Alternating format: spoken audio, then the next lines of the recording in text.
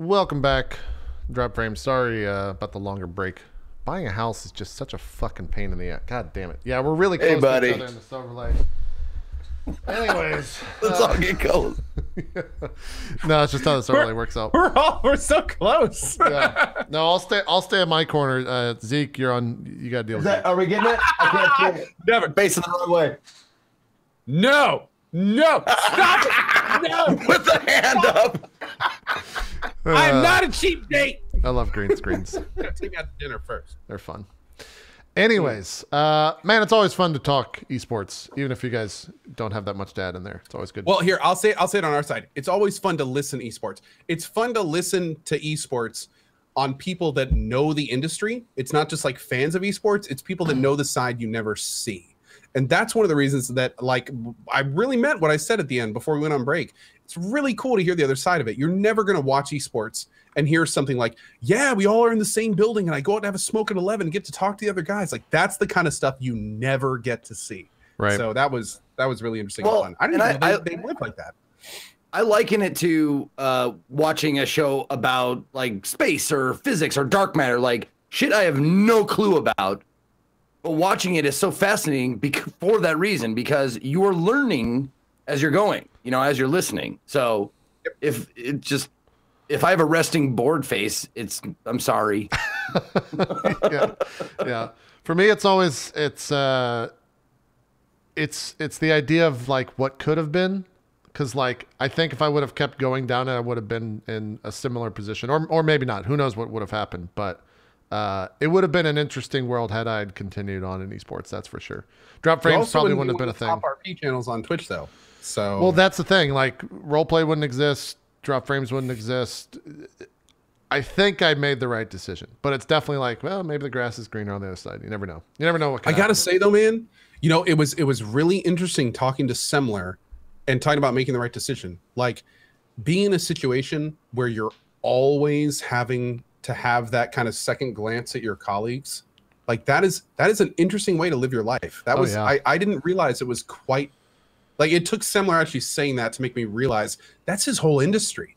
Like you never know if there's going to be that guy that's going to undercut you, that's not quite as good as you, but isn't asking for nearly as much as you, so that he's going to get taken instead of. Or he's better and he's not asking for as much. Right? That's the scary part. Exactly. Well, I can speak to a little bit of that doing like the hosting gigs for Twitch and stuff. Yeah. Whenever we get someone new and they come on and they start hosting and they're really good, like you're obviously, if you're a good person, you're happy that they're a part of the team and that they're doing well. But there's a little part of you going like, oh shit, is this person going to take my job? Yeah. You know, like, are they going to ask this person to do the gigs before me now because they're so good? Yeah. You know, so I kind of understand that a little bit. That is a different kind of persistent stress. It was interesting to hear that point of view, for sure. Yeah, it's the equivalent of the sub loss for casters, right? It's like it's the job loss. When I worked in esports, I had the gig at MLG where Similar has at Blizzard, where I was contracted with. I wasn't contracted. I was under an actual like salary with MLG, so I kind of had the good life there. But the other side of that was that I was a gatekeeper for other casters. I didn't like that. I was part of the decision on like who's going to cast the finals, who are we going to bring to like. I was not a fan of that, because at the same time I was also a caster, so it created this animosity of like, well, why the fuck is JP casting? He's not that good compared to X. Blah blah blah blah blah. So wait a second, your position was to pick people to do things, and you were part of the pool. Yes, right. That's why it was a little weird. that is a recipe for bad vibes. My God, a little weird. Yeah, it was. Well, it harkens back to the days of when, you know, why baseball manager or baseball the coaches in the dugout, they wear the uniform. Yeah, they're the only coaches in any sport that actually wears the uniform, because it goes back to the days of player/managers. Yeah, where they would be also a player, but they would pick who would be on the on the squad for the day. Yeah, yeah. And eventually, it became the idea that I removed myself from casting, became more of a producer role, because of like there was a lot of drama that would happen from that very thing. Imagine, dude. Yeah, yeah. I can't. I bet every time you put your name in there, somebody said something. Yeah, not to me, but definitely to others. I didn't have like final say on that. It was definitely just like, what's your opinion? It was like, oh, well, these guys are looking pretty good. Okay. Thanks for your opinion. Anyways, that's kind of what it wasn't like I choose you. Anyways, that's all esports stuff. We'll talk about that another day. We got 30 minutes. I kind of just want to talk about Subnautica for 30 minutes, but we got to bring Zeke in here too. So Zeke, how's Persona? Hey, JP. I played 4 hours of Persona. I played 4 hours of Persona yesterday. I know. That's what I was gonna say. You guys can talk. Basically, a master at this point. I'm a professional Persona player, so we can talk. Oh, and let me tell you, I know I didn't have to watch, and I got the fucking play-by-play in my chat. Yeah, the Co News Network was in full effect. Oh, they totally were there like, oh, Co just did this. Oh, Co's chat was doing this. Oh, Co was like, I don't need God, I hate that. on what fucking Co Carnage is doing. Thanks, though. I'll be real blunt. I love the fact that the three of us have this crossover between our communities.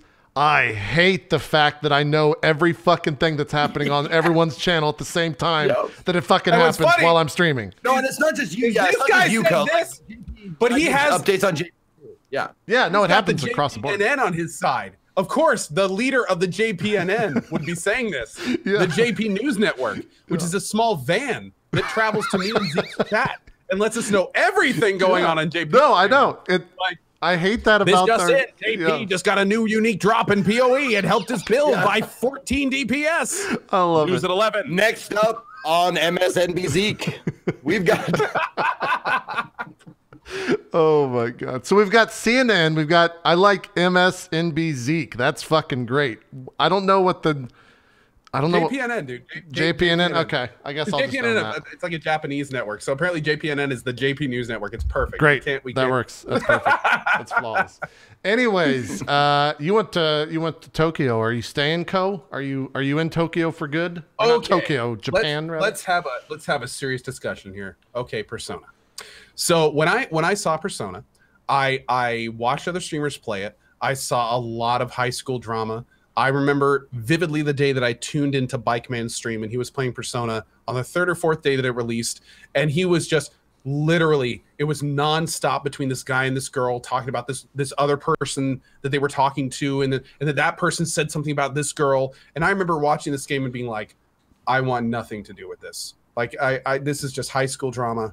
I want nothing to do with this game. And I didn't for forever. Damn.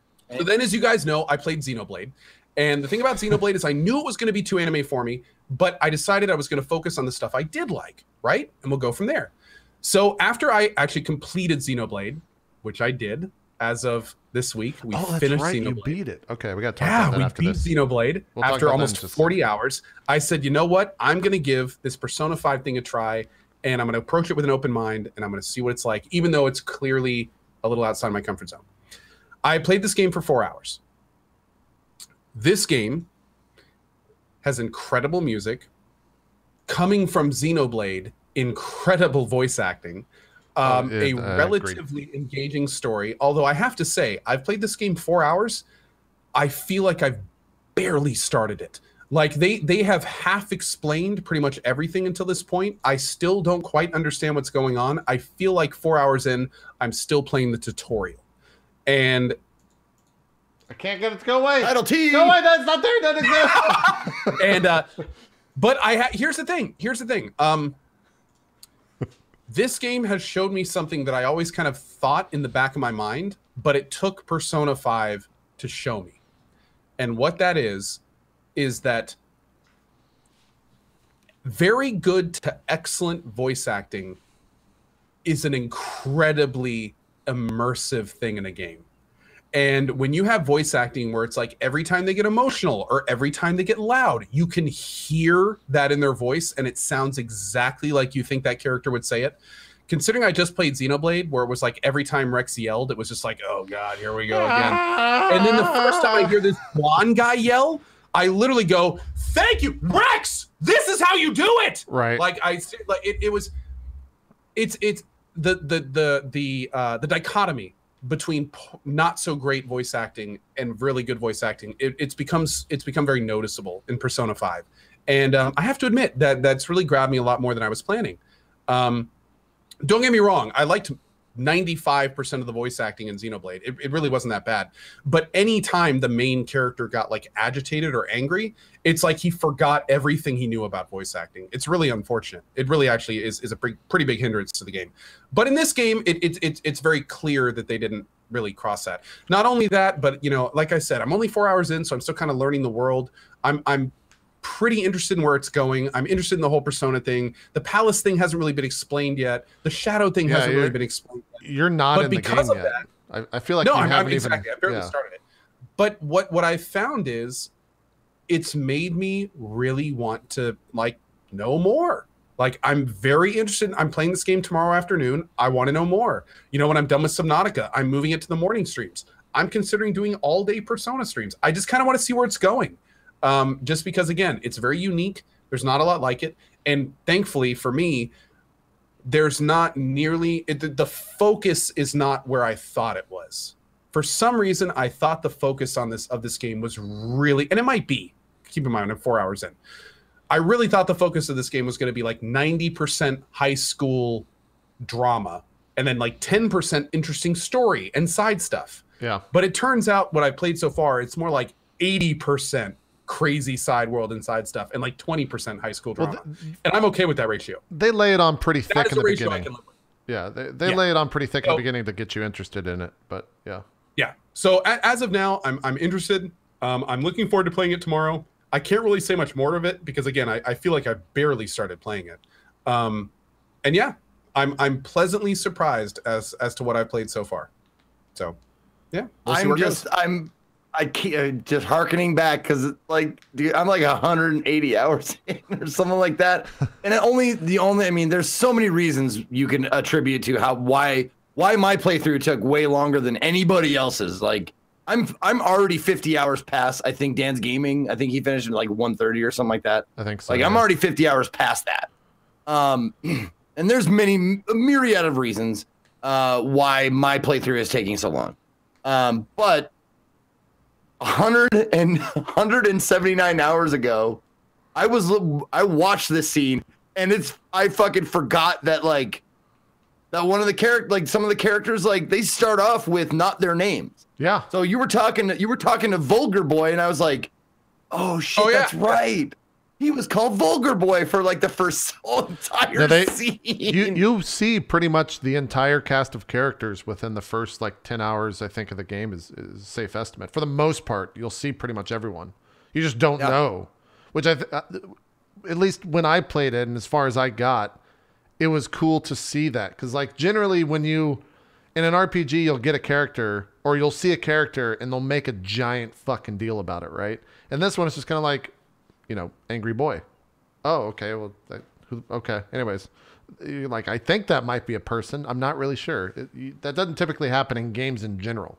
They make a big deal. There are still characters that I call not by their actual name, but by the name they first like were presented with. Like I still loud angry student. Like I'm not because I don't want to say the actual names, but like.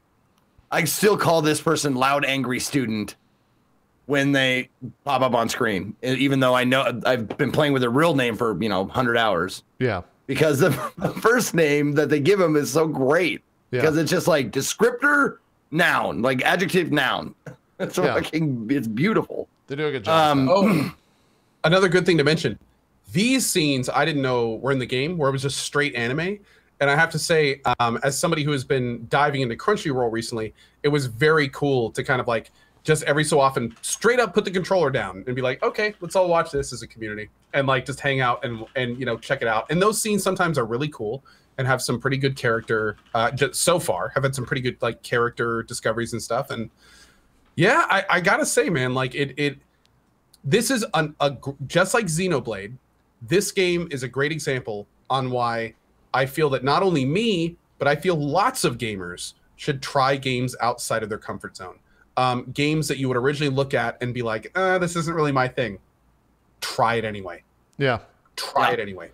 That's like my mantra for 2018. That's why I'm playing... that's not your thing? Okay, try it anyway. That's why I'm playing Subnautica right now. That's exactly why I'm playing Subnautica. I can't wait to talk about wait to talk about what you've been doing in Subnautica. It's a great example of what I'm talking about. But this is the year of just try it anyway.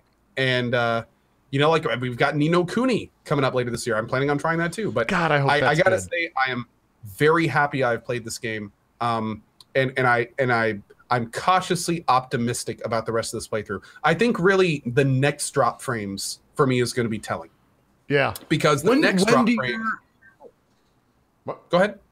When do your afternoon streams get done?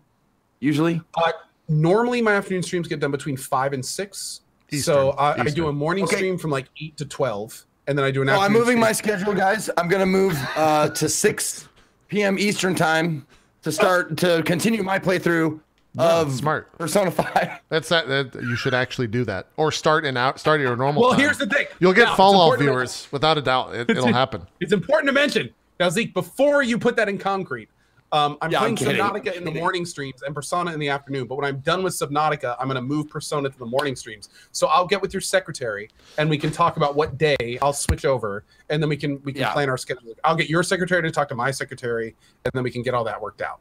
So okay, perfect. Sounds good. Zeke, you're that being said. I don't know if you remember we signed that non-competition fucking agreement. Yeah, that's true. Enemy. That's true. But what you guys don't know is that we actually talked about this during the break, and I felt it would be fun to give him shit about it. Absolutely. Well, what's funny is yesterday was the first day I played Persona, and what's funny is I knew that my time slot was overlapping with Zeke, so I was actually really excited to raid Zeke, but then this guy had to have an RP thing and pull my buddy Zeke off his Persona 5 stream. Oh, that's right. So I go to raid Zeke, and I'm like, who is this JP guy doing some kind of roleplay thing? Hold on, did you raid? Hey, why Zeke on it? Oh. Did you actually raid yesterday? I don't know who I raided yesterday. I actually I think I raided a few people yesterday, because I had actually said during the stream, like, we're gonna raid Zeke today, because it was like his Persona. So that was my big plan. In my mind, I'm trying to account why viewership was so high yesterday for Court of Swords. It might have been. We actually added you to the raid thing. We raided you, and there was another person playing Persona, and I think there was a coalition streamer on. So I said, go find what you want, what you want to watch. I didn't see like the co-bombs in the chat, probably because I wasn't reading chat, because we were doing roleplay stuff. But that might have led to the viewership, anyways. You've also been getting good numbers on your roleplay lately, though. So just saying, that may have had nothing to do with what I was doing. Lately, well, it's been going really well, and I don't know why that would be at all. Zeke, you can take some credit there, but I'm pretty sure it's because Critical Role busted 100,000 viewers last week on their show. It might have something to do with the overall viewership of D&D. Maybe a little bit. They peaked at 95,000 on Twitch. If you include everything, they were at like 130, I think is what it was. Were they doing... it was the launch of their new campaign. It was the start of their new show, basically. They probably brought in a bunch of famous people too and everything? Nope, normal cast. Everything was normal. 100% normal. Oh, good on them. Yeah. Awesome. Yeah. Oh, man. Very cool. Very cool. They have a billboard right now in downtown LA that says "Watch Critical Role" on Twitch. It's fucking weird, man. That whole thing is dope. Just weird. That's awesome, man. No, man. I wish them like all the success in the world. I've never watched it, but just the fact that 100,000 people are watching a Dungeons and fucking Dragons stream, like 15-year-old me would cream his fucking jeans. Yeah. Not that it wouldn't already happen because I'm 15. Yeah, sure. But like seriously, like Dungeons and Dragons was an underground thing. It was something you didn't talk about to people. Not your friends, especially not your parents, because your parents thought you were Satan worshipers for whatever reason. Because of that, like everybody thought Dungeons and Dragons was devil people who worship Satan or whatever. Yeah. And you didn't talk about it with your friends because embarrassing, especially if you were semi-popular. If you weren't popular already, that's different. But if you were semi-popular, it's like, what? How much nerd can I let out? And Dungeons and Dragons was not a part of that. For the longest time. Yeah. It took shows like Community putting it on there and things on Twitch kind of blowing up D&D to make it a mainstream nerd. And also just nerd culture coming into the four-way in the past kind of 15 years. Anyways. Dude, I'm reliving this. Because they saw how... Oh. No, go ahead. Go ahead.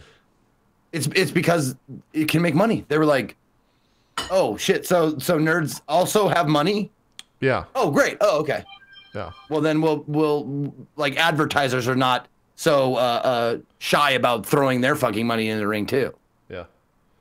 Well, you're reliving what, Co? This scene from yesterday? Oh, I was gonna say I was watching this clip and like reliving this. Like I had no idea what was going on during this. Yeah. Zero clue.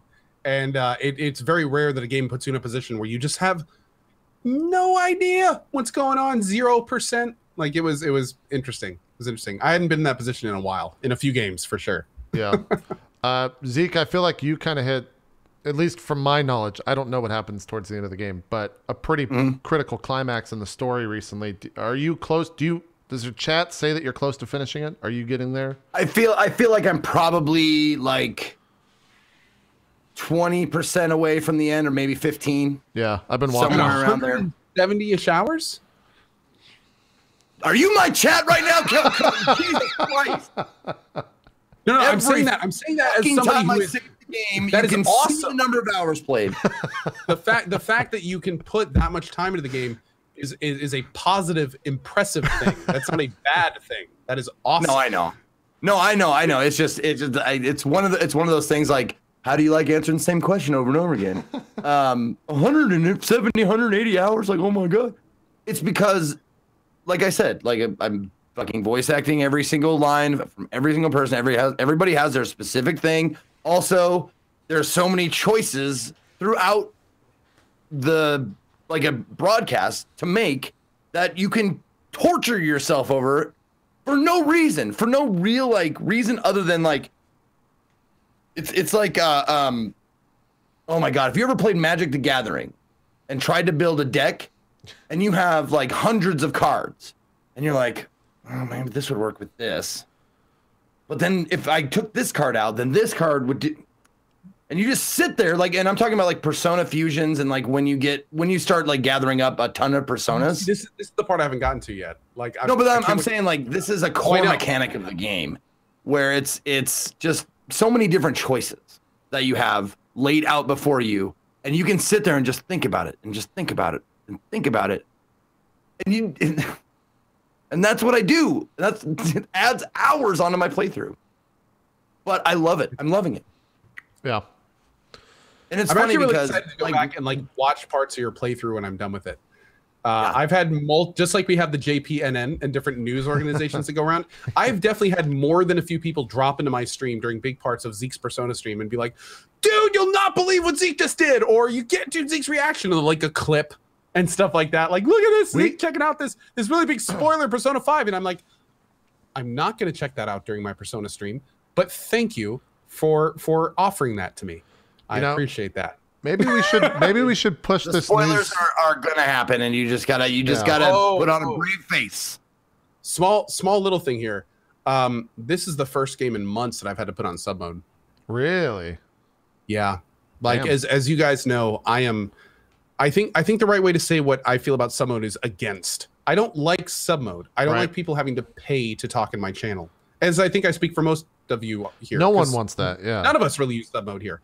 But dude, it got to the point where when one of my mods said, I just purged the same spoiler 10 times in the last minute. Jeez. It's just kind of like, what do you do at that point? What do you do? I'll tell you, honestly, instead of sub only, emote only chat is fantastic. It's a great, yeah, it is. I loved it because I could get yes or no answers out of my chat. Or I could get emotion. It's like it's really had good. So much fun with the emote only chat because it's like trying to communicate with an animal, like a dog. You get emotions. No, but emote only chat is you get emotions. You get yeses and nos. You get I don't like this. I like this. That kind of stuff, without having words attached to them. It's great, dude. It happened. What time is it? It happened 30 minutes ago. Something happened in chat, and one of my mods goes, hey, I just threw it into emote-only mode for 30 seconds. I saw that. Everything purged, and now we're back to a normal chat. And so now I'm just thinking, emote-only mode's actually fucking brilliant. I need to do this more to just kind of make everything... It pushes the chat. Yeah, this part's really fucking cool. This is pretty early on in the game, so whatever. But yeah, it purges the chat. And two, like Zeke said, you can actually get thought from the chat pretty quickly. regardless of how many people are there. So I think we might start using it soon. With that yay and nay, that green and red yay and nay. Yeah. That's so good. Like, if I do this, does this happen? Nay, nay, nay, nay, nay. Yeah. How about what if I did this and then like you get like yays and nays and it means like we either I don't know or maybe, and you kind of have to like puzzle that out.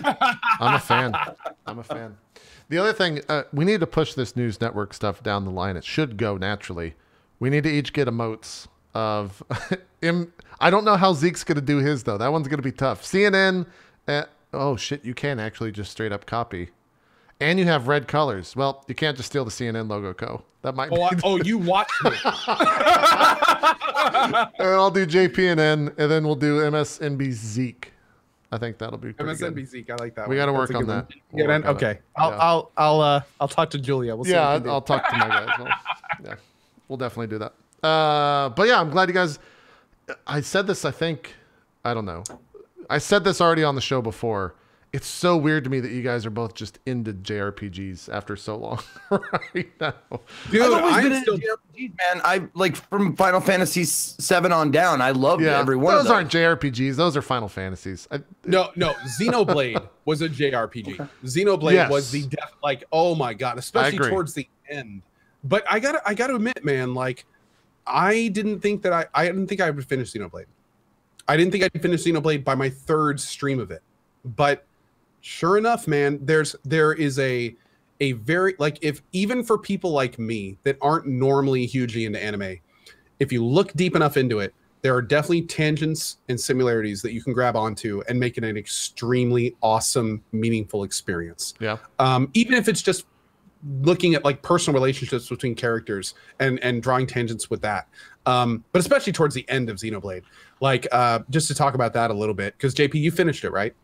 Yes, I did. So when I was putting that title thing up here, it's because I don't have a spoiler button.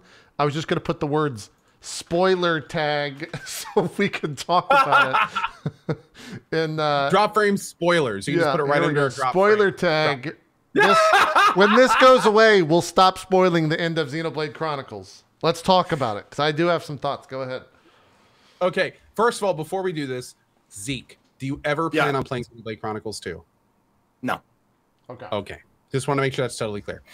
Okay, so spoilers.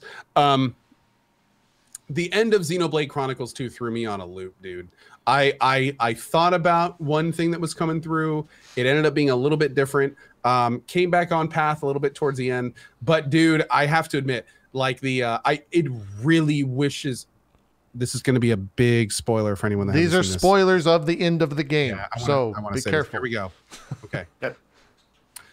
I was really surprised after looking into it after the end how much the tangents between Xenoblade 1 were. It made me wish that I played that game first. Yes. Because I have to admit, it's a really, really unique and interesting connection that they make between the two. I actually ended up reading about it for a good 45 minutes or an hour after I was done with it. And I was just like, dude, there is so much depth between these two connections.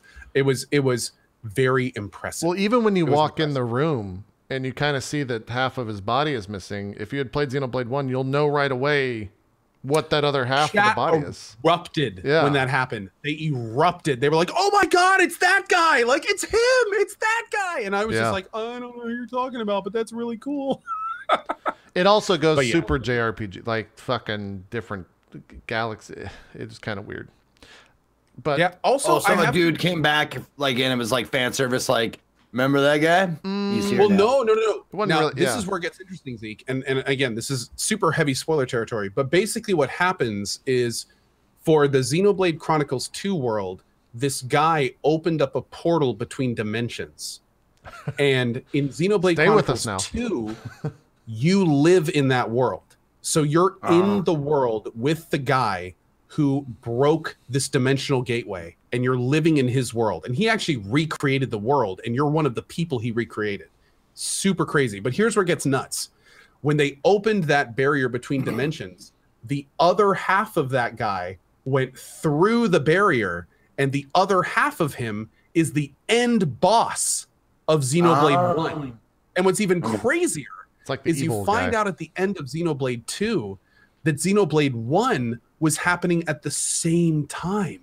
And as you're fighting the boss at the end of Xenoblade 1 to kill him, you are killing the nice guy at the end of Xenoblade 2 who doesn't even know what his other half is doing in the other dimension because he's split down the middle. Yep. So it's this crazy connective tissue between the two worlds where it's like this guy has a cognitive understanding about what's happening, but he has no control over it. And he knows he's going to die, but at the same time, he's sustaining that world. So, and that ties in. And again, I'm barely scratching the surface. There's here, a lot, but this all ties into like the fact that he's supporting and created the Xenoblade Chronicles 2 world. He's in this like space station that is basically overseeing everything working, and he's about to die. So everything's about to crumble. And that leads to all this other end game stuff.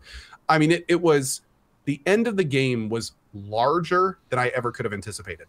And what's even crazier is I'm kind of sad that I didn't play Xenoblade 1 because apparently those people that played Xenoblade 1 have a even deeper understanding about how this guy functions and acts, and you know. So there's also at the end of the game you hear a voice from like the ethereal bullshit attached to this guy from the other side, and it's actually the main character from the first game.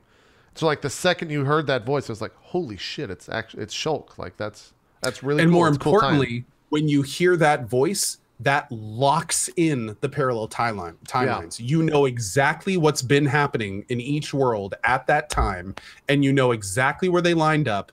And it's I have to admit, the end of Xenoblade Chronicles 2 gave me a slight twinge of the end of BioShock Infinite, where they're starting to kind of like connect all the different worlds into a global narrative. Yeah. I felt that at the end of Xenoblade Chronicles 2. I never expected that from it. That was such this kind of surprising, like, holy shit, they're doing this. Like it really made the end pretty cool. And this is coming from someone who didn't even play the first one. And from what I understood in chat, people that played the first one, like they've been seeing these little tiny tangents throughout a lot of the game. And that was like a cumulative event for them. So it was the TLDR of all of this is it was a very impressive ending. Yeah, and I have to admit, I'm really glad I played through it. And if they make a Xenoblade Chronicles 3, I'll be one of the first people to stream it. Like that was cool. That was cool. Which did you choose? Lighthouse. Did you choose Mithra or Pyra, by the way? Choose? When you go, when you fall to the underworld or whatever, and you get to choose Mithra or Pyra, who did you choose? I chose Pyra. Okay, I chose Mithra. No. Excuse me. I think I chose Mithra because of the crit stuff. So I honestly don't remember. I don't remember. It was at the end of the game. Who spoke? Which of the two chicks spoke at the very last scene? Was it Mithra or Pyra for you? Well, I got both of them. No, they were both there, but which one said the words, mouthed the words? It did the anime thing where they mouth words but don't actually have the audio line. You know what? I think it was Mithra. Okay, because then again, it's really interesting because if you zoom in on their mouth, you can actually see the Japanese translation, and if you put your ear very close to the speakers, you can hear them go, "Don't forget me." Pretty crazy. It's a well-known fact. I think I never actually confirmed this, but I think depending on who you choose, there is the person that mouths the words. It does the anime thing. That's why I was asking. I was trying to confirm it. I don't know if that's. Here's the thing, though. I'm a little confused because, like, okay, here and there was a clip from this at the end of my game. I thought it was a happy ending at first. I thought it was Rex, and he had been dealing with Pyra and Mithra, and he had been getting to know this one girl that has two different directions, and everything's cool there. And then it got to the end of the game, and it's like, oh, here's Mithra and Pyra. Right. And I was like, oh, it looks like a happy ending, but actually, this is one of the worst endings in video history. Because you see what's happening is now he has two girls, and one of them is going to be very jealous of the other. Yep. And you see the way that this works is this is called a no-win situation because everyone's a loser. Yeah. And then you have Nia there. Like a happy ending at the beginning, but it's really not. It's really the rest of Rex's life is just a complete cacophony of one yelling at the other, and it's just a mess. You've also got Nia there, who's like this weird person that loves Rex, but that's never talked about. Right? Poor Nia. I felt so bad during her little alternate reality thing where she's like, "I've been here the whole time." I'm like, "I know, but clearly I have no interest in you." Yeah. It's like, what do you say about that? It's fucking weird. It's a weird game. Oh, it was bad. Anyways, I'm gonna take spoiler tag off. Okay. Overall, I think we both enjoyed it. I enjoyed it. I'm glad I finished it for sure. Oh, for sure. What'd you think of the last boss? I hated the last boss. What level were you when you approached the boss? The big fucking thing that has the one-shot kill? Oh, I one-shotted it. Okay, what level were you? No, did I? 60-something. I think I because I was low level. I might have one-shotted, but I got lucky. Okay. I think I got really lucky. I think people in chat told me that I triggered my ultimate combo with 4 orbs. Like apparently right before he was about to do that. So I think I missed the like party one-shot. Yeah. But that being said, I did almost die during it. I think I had 2 people dead at one point. And I also had a lot of weirdness between the phases. Because it's a 2-phase fight and there's a cutscene between it. So I saved up like 3 orbs and the phase happened and erased the orbs, and that totally threw off my jive, and I had people die and it was kind of a mess. But I was level 69. There we go, as my chat is reminding me. Oh, okay, you're much higher level. Yeah. Yeah. And also I did like the fight from the beginning was 4 orbs ultimate. Like that was my 100% goal. Gotcha. And even doing that, apparently I triggered the ultimate like seconds before the big party one-shot attacks. So nice. Yeah. I the short TLDR, I got lucky. Well, the higher level probably helps as well. You probably wouldn't have gotten one shot. I went in there at 64, maybe not. I think, or 65, and I got one shot multiple times. I was pretty low level. Yeah. I also got apparently super lucky with the now I don't know if you had problems with this, but one of my mods, his name Sayori, he's actually my server mod. He had a lot of trouble with the one-on-ones where it's Rex versus everyone was like, this is the worst part of the game. I didn't have that big as soon as I put in a healer and a tank.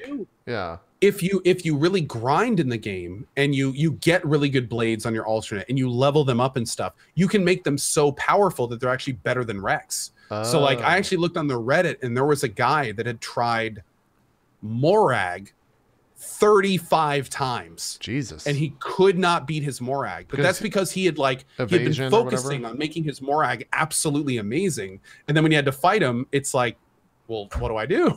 Yeah. Like I use much better than my character. So yeah, that was interesting. Anyway. Yeah. Anyways, I'm gonna take spoiler tag off. Sounds good. We enjoyed the game. Welcome back everyone who had us muted.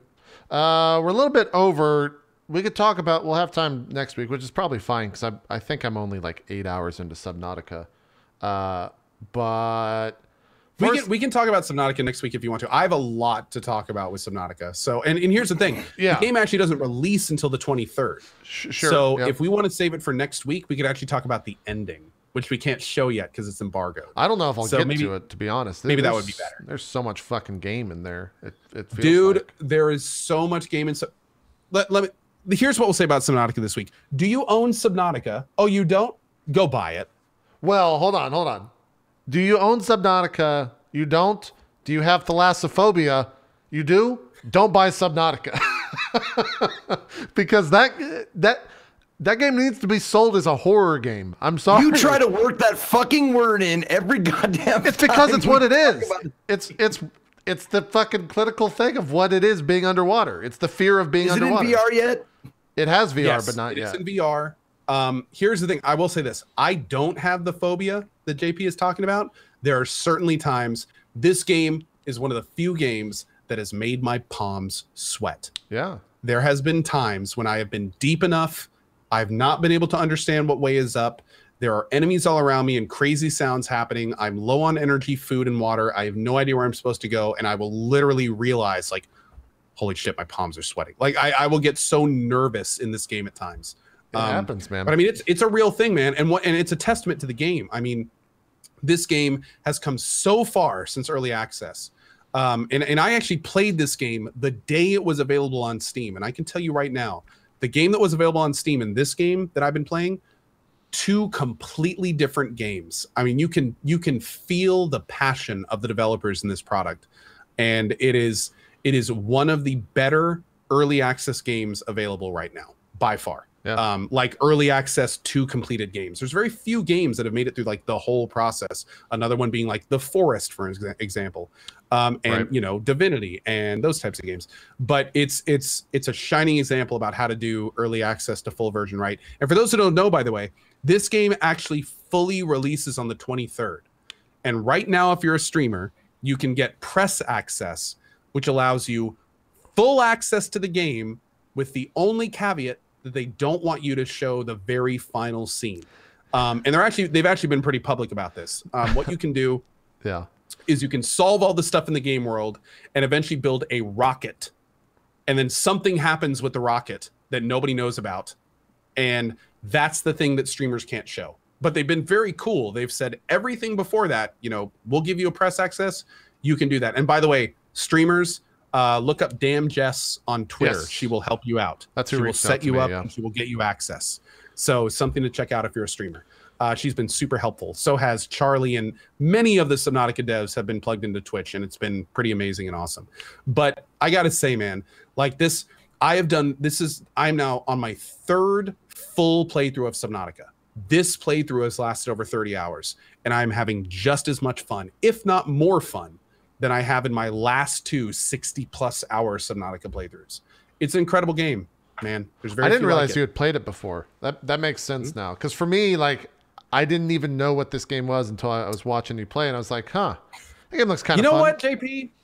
I'm going to be honest here. I heard your chat was giving you bad advice. Oh, really? What'd they say? I heard one of the first things I do in this game is establish a base. Yeah, they were saying don't build a base. I know that I don't know which one of you jerks was saying that. One of the first things I do, you get a habitat creation tool, you put down a multi-purpose habitat, you put a hatch on it, and dude, that is the start of your actual playthrough. Okay. Then you can put in lockers, then you can put in a fabricator. No, come on, stop. God damn it. What? I want to discover all this stuff. This is a game that I actually plan on really playing a lot of. Especially if it's in VR. Well, no. Let me, now, Zeke, let me tell you this, because this is actually good for new players to know. So what happens is when you start the game, there's a life pod. And I have seen streamers that never go out of the life pod. The life pod has like a very tiny storage, and it has a thing that you can fabricate things out of, and that's it. But here's the thing. The beautiful part of this game is the fact that you have the freedom and creativity to make your own base. And when you make your own base, you can put in all the storage you want and all the cool new stuff and all these great things. And you want to get your base down pretty much as soon as possible, because then you can really start like digging into the meat of, you know, having a place to throw all your titanium that you find and get all this stuff. So what I heard is, and I completely understand this, is JP, apparently you didn't make a base until like a while into the game. It was about 5 or 6 hours, yeah. Yes, and you were having problems with storage and all sorts of stuff.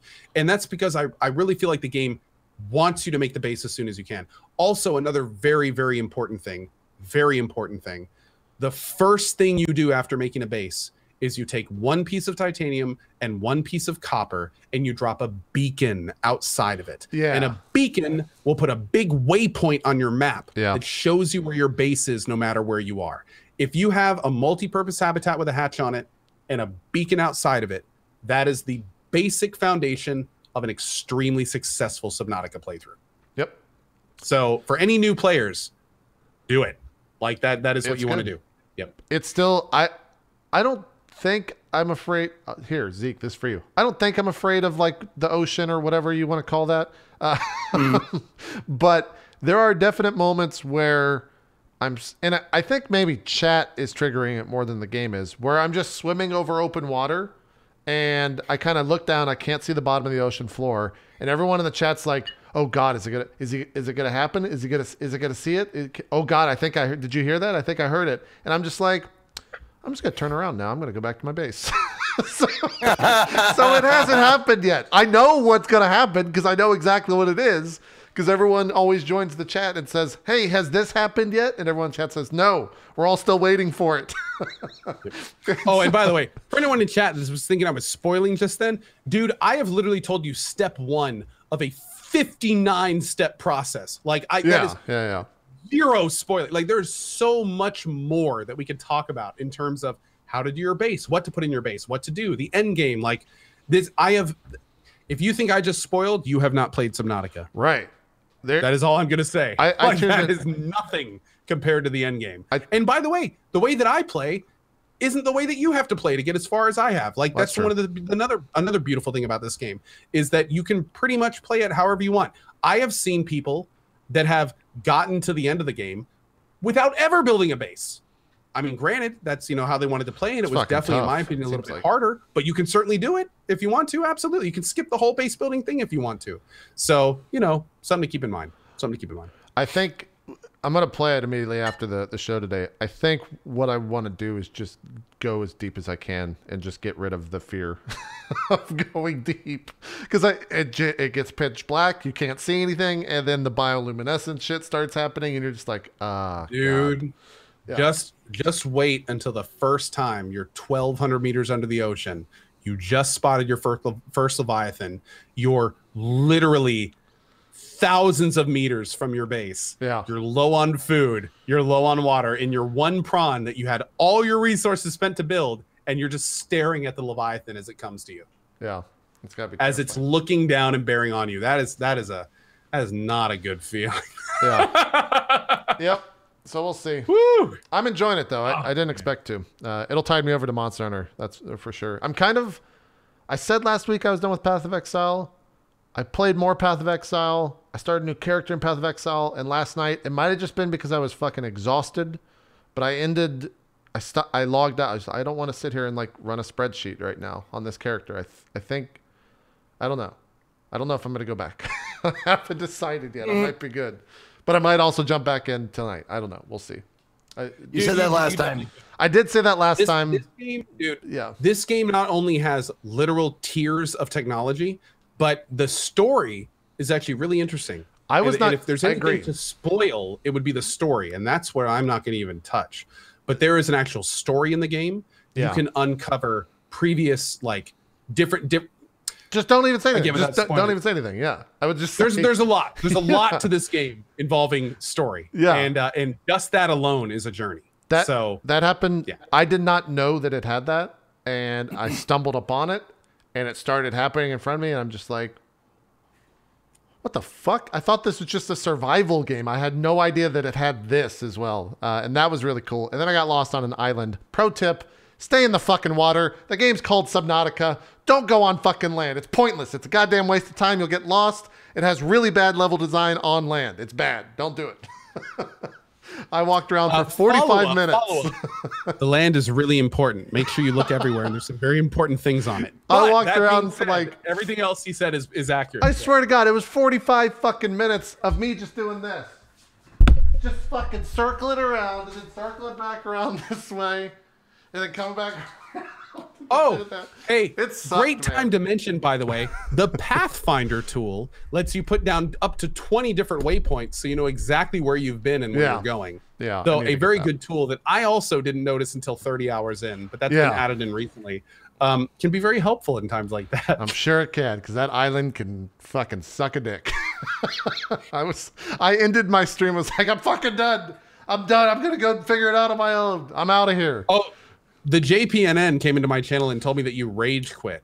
And then it took a few other people to be like, he didn't actually rage quit. He just got lost and had to go. Here's the that happens a lot on my channel where people think I'm actually raging, but I'm just not. And then when I actually rage, they're just like, Jesus Christ. So that happens a lot for sure. We're overdue though. We'll talk more Subnautica next week. Zeke, I'm interested to see what else you've been playing. As far as I know, it's mostly percent. Did you do an indie Sunday Monday thing? No. Just briefly. After I'm done with Persona, I am going to do an indie week. Oh, nice. Okay. Yeah. I'm gonna do just a full 5 days of nothing but indie games every day. I'm gonna check out some ones that I've been meaning to check out for a while. Like Gorogoa is probably first on the list. I don't know. It was a beautiful thing. It's a beautiful. It's. I interviewed the guy, and it's kind of like a hand-drawn puzzle, picture-in-picture, like a mosaic puzzle, kind of like it's perspective as well. Huh. It looks really, really cool. But that's first on my list, and I've got a whole Discord channel just for like game suggestions. So I'm gonna look through that and fill up a whole week of nothing but indie games for 5 days or whatever after Persona is done, and I'm hoping I can get it done before next Drop Frames. Yeah, it seems like you were pretty close. There was oh fuck, I'll have to find this game. There's a game that I wanted you to try out that seemed very up your alley indie wise. I'll find the link later and tell you about it, or talk about it next week because we're overdue. Put it right up my alley, buddy. Yep. Let's do some shout outs and we'll call it a show. Zeke, why don't you start us off? I'll try to find that game in the meantime. Do some shout outs. Yo, everybody, Ezekiel the Third here. Want to give a big shout out to Semler, Jesus Christ. I wanted to say On Fire, but no, that's his On Fire Semler. It's On Fire Semler. I know that, but I wanted to call him On Fire for whatever reason. But yeah, huge shout out to Semler for giving us all that info on the Overwatch League and back in the day of CS:GO and all that kind of stuff. Very entertaining and very, very informative. Also, I want to thank JP and Co always for being awesome co-hosts.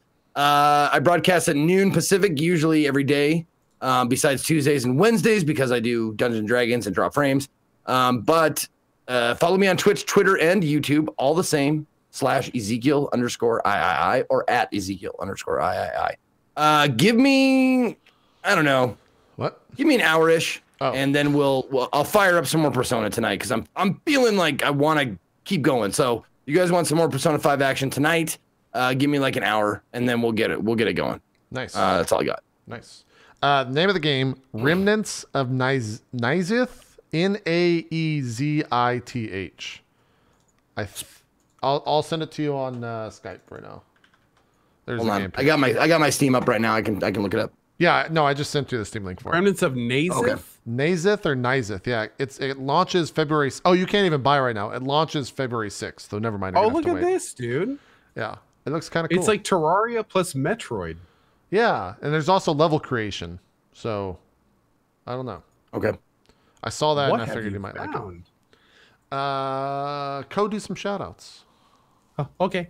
Hi, everyone. My name is Ko. Big thank you to Semler. It is always awesome having people on that are just on completely different wavelengths as us here on the channel, just in completely different worlds, and they're basically at the top of those worlds. So it was great having Semler on.